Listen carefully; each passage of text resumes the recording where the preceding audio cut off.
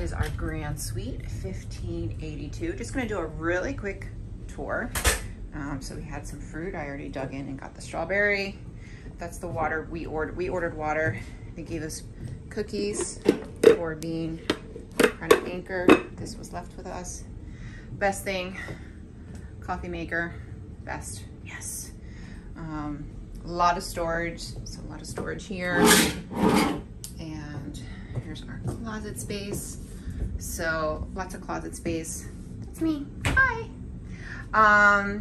And Ray is of course in the bathroom, so I can't film that. Go ahead. Okay, and so quick tour of the bathroom, dual sinks, and let's see, there we go. So really nice bathroom. Then obviously the tub with the shower.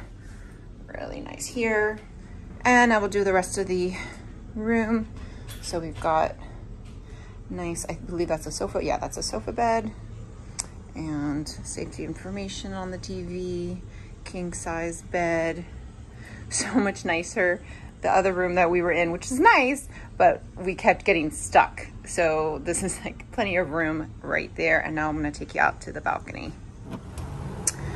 So 2 sliding glass doors for the balcony. This I love, just really nice. Be able to take a little nap out on our balcony, and then a nice little table and chairs. And we might do dinner out here. You do get room service with the suite. So maybe we will order dinner to our balcony and eat out here. I think that would be really nice.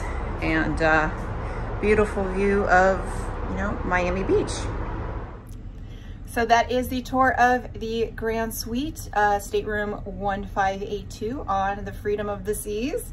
So as I did state, we did get this stateroom through the Royal Up. I will be doing a video on Royal Up soon. So if you're watching this video and it's been a while since I posted it and you're interested about Royal Up, go ahead to my channel and take a look at that, because it's a great program and you can get a really great upgrade and pay for it.